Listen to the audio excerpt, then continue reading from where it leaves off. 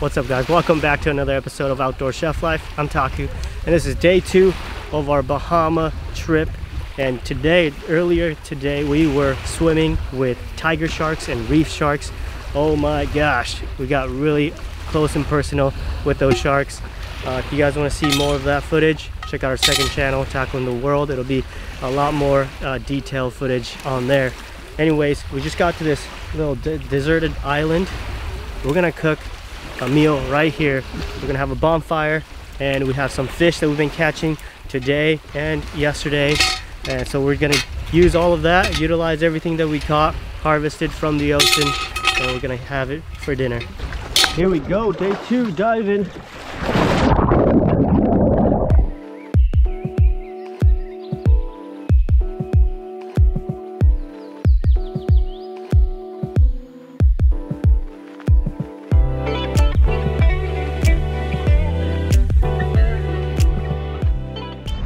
Well, we just came out of the water.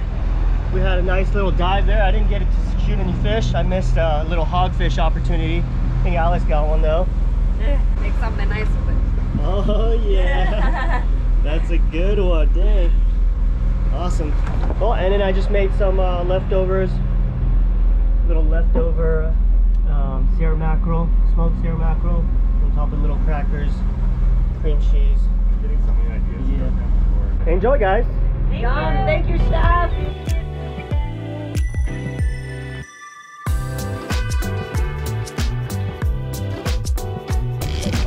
Yeah. You got it. Doing it well. It's a barracuda. We need that for tough. Okay. I look out the back and I just see a fish just surface out of the water. Oh, there it goes. Freaking taking off. Another barracuda. I gotta get back to the kitchen. I'm cooking, multitasking.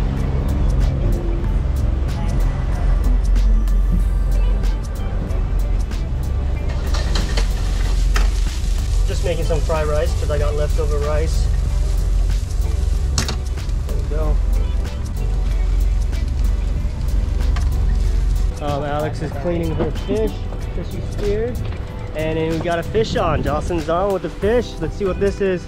Another dude. It's another barracuda.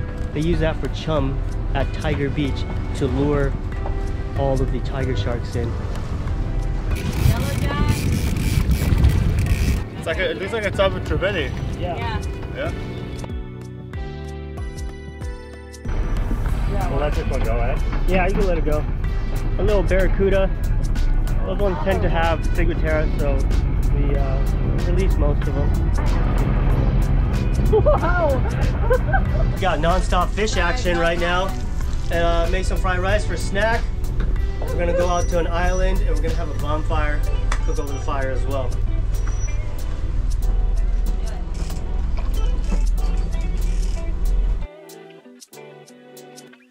Alright guys, we got some species of a jack, maybe a yellow jack or something like that. But we're gonna do a little salt and sugar cure on this guy, and we're gonna use him later for our watermelon salad that we're gonna have on the beach. Just caught this not too long ago. And this is about 50-50 salt and sugar. A little heavier on the sugar actually.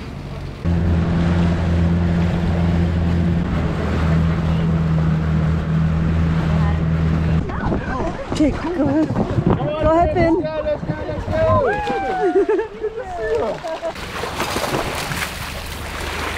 Wow, what a cool beach. And put your hand down underneath.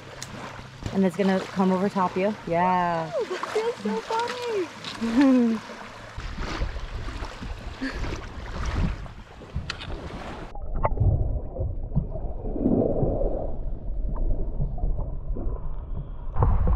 I touched the stingray. You did? Yeah, it was a little underbelly. Did it stuff you? No.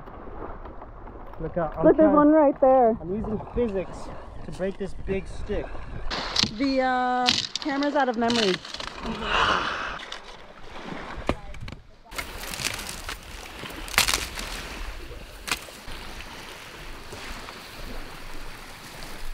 You gonna just go to sleep there? You just gotta sit on him. Okay, you're gonna be my chair. You're gonna be my chair, Ziki. You're gonna be my chair. We're gonna prepare 3 different things. We're going to have a salad. We're gonna have some potatoes. It's gonna be cooked in the fire, and we'll also have fish that's gonna be grilled over the fire as well. This fire is raging behind me. By the way, guys, if you haven't seen our first day in the Bahamas, make sure to go back and check that one out from last week. We had an epic time, like incredible. And today, I got another chef with me. Chef Mike right here, right behind me. Yep, so he's gonna be helping me out. We're gonna be cooking together to make a masterpiece outdoor meal. Okay, I got some butter, salt, a little bit of chili flakes. You didn't bring any garlic for the potatoes? Oh yeah, I did. Zeke, come here. Zeke. Love the butt shot, guys. Watch out, watch out. Good back, Sandy. Come here. Some mango salsa going. And this is gonna be all ready for the sunset too. Yeah. Yo, Zeke. Move over a little bit.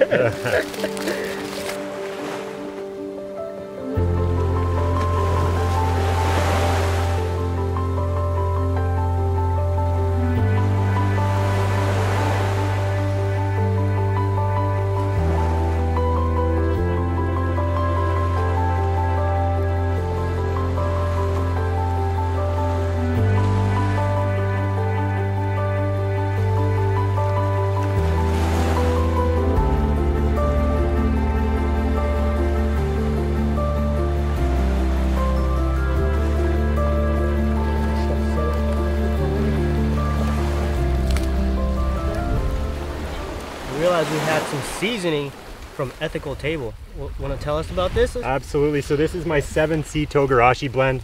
So there's 7 wild sea vegetables that we forage on the west coast and the east coast of Canada. So we're going to incorporate that into the potatoes. Give it a little of that, you know, Canadian sea wild vegetable flavor. And then obviously with some fire incorporated in there. Yeah. From all of the beautiful driftwood that we found. This is going to be an interesting and delicious meal.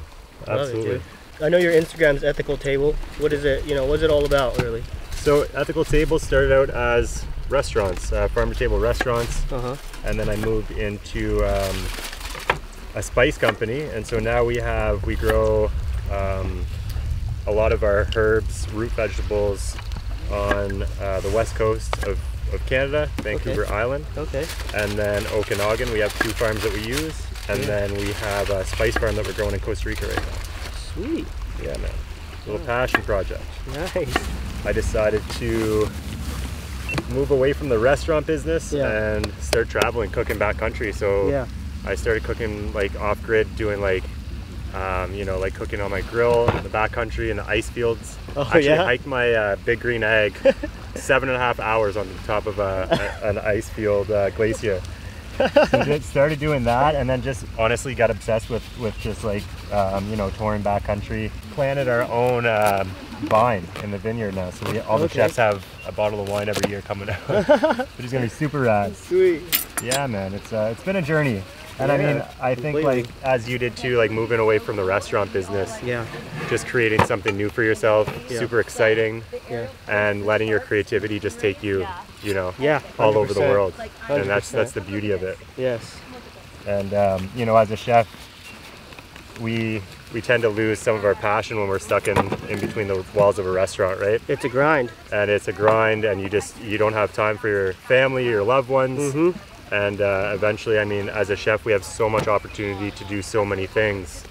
And I think, you know, we get taken away and we get sucked into that daily grind. And we forget about what's possible as a chef. And we're chefs to inspire, we're chefs to create. And if we lose that creativity, you know, what's the restaurant? You know? So I think love that. There's so many ways we can reach out and connect and inspire, you know, from traveling and just bringing people right into the communities and cooking with what, you know, the communities cook with, learning about the true culture. Yes. You know, rather than just watching the Food Network and being in your restaurant trying to, you know, imitate what people are doing. We're being hands-on. We're learning from the actual, you know, culture and communities around the world, and I think that's super important. And using everything, like there's no waste, and I love that. I noticed that with your cooking. Like even right now, I use the stems of the cilantro because they're so delicious. Yes. But so many people will throw out these stems. I know it is easy to throw out, but then it's also easy to just incorporate into something you're cooking already. Yeah, I'll even put it right into here. You know, you get that texture, right? A little texture difference, yeah. And what type of restaurant cuisine did you start with? It was a Japanese, Japanese restaurant. Dove right into that. Really taught me a lot from day one, you know? Right. Basic stuff too. That's amazing. Like you got to bring your own knives to the restaurant. I showed up. They're like, "You have any knives?" I was like, "Yeah, I'll bring a knife." And I brought a knife from Daiso. It was a $2 knife. I love it. And a little plastic handle. I took it out. I took it out. Chef's like, "Yeah, you just put that away." That's hilarious. Now look at us. I was like, Now look at us carrying around 40 knives. Yeah, exactly. I have literally a check-in bag just for my knife kit. Literally. Yeah. It comes everywhere with me. Yeah, we need it, dude. I love my knives. I need it everywhere I go. If I'm gonna cook, I'm gonna need my knives. Absolutely, man. Yeah.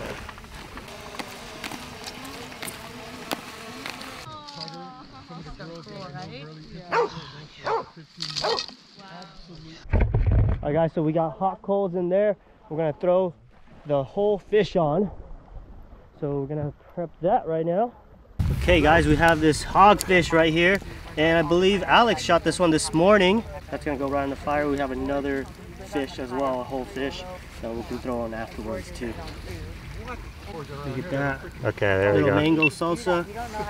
Nice. I want to introduce you guys to my friend Keith. So this is Keith. He's a local legend on island. How you doing? This is Taku. Good. How you doing? That's Mike. My hands are all fishy. I like that hog, man. And he does ecological tours on island. So he introduces people to the stingrays and the sharks. But I was just telling him about you guys, and he's like, well, let me tell you, I can teach them all about foraging all over the Bahamas. This is my office out here. This is my office. So let me introduce you guys, and then you guys kind of take over. That's incredible. Yeah. Well, you just asked me any questions, or I can tell you. In fact, I'm going to take you over to a plant right now that you could use to season this food. Oh yeah. Okay. Let me show you. All right, let's do it. Right. Let's do it. This is called sea purslane, and you can take this and chew it up. You can use it as a seasoning. It's salty. You can actually eat it. Yeah. Oh yeah. And if you try it, try a piece. There you go. Just chew it up. It's very salty. It's tasty, and you can use it in salads and soups. Fresh. Yeah. Check it out. Isn't it amazing? Perfect. Oh wow. It's kind of like sea asparagus. Yep. Yeah, exactly. So yum. It's really good. Exactly. That little bit of salt to it, and you put this in fish, or you cook it inside a fish, or if you want to make a little broth with it, this will help season it naturally without any salt. Yeah, that spice looks amazing. Yeah, buddy. And then I'm gonna rub a little bit of oil in there.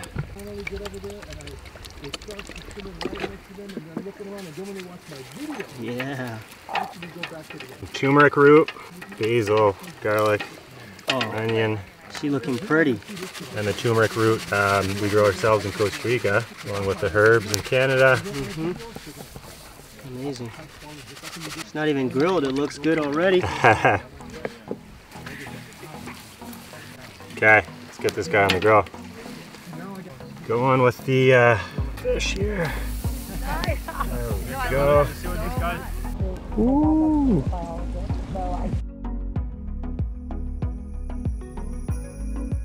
This is the fish that I cured earlier at the boat.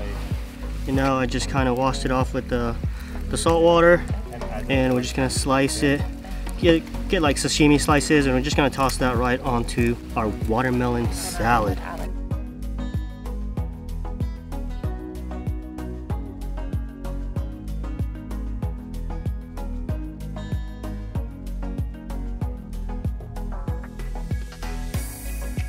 This here is a little bit of fish sauce, little water, lime juice, olive oil, salt, and chili flakes. A little salad dressing, like a little Thai style vinaigrette is what I'm gonna call it. And we'll just mix that in.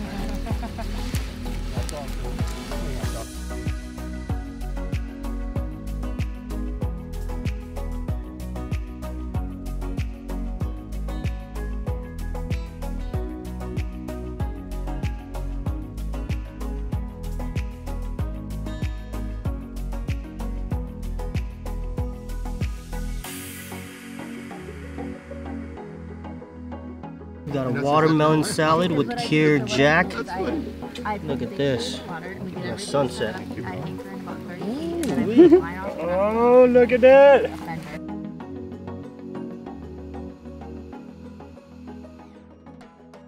We're about done cooking. We just whipped up a meal on the beach.